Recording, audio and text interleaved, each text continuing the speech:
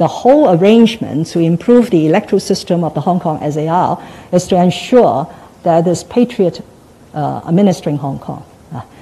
They have to fulfill a requirement, which actually is in our electoral laws, that they have to bear allegiance to the Hong Kong SAR and also to uphold the basic law.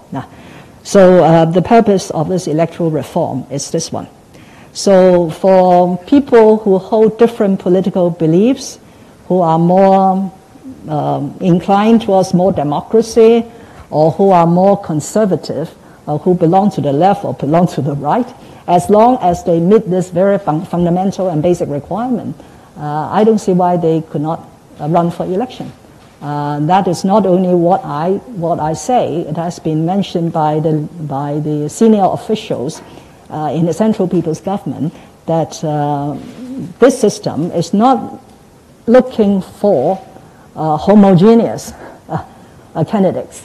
You could have different political stances. As long as you are serving the people of Hong Kong, you are not going to breach national security, then of course you could compete in elections in accordance with the electoral legislation.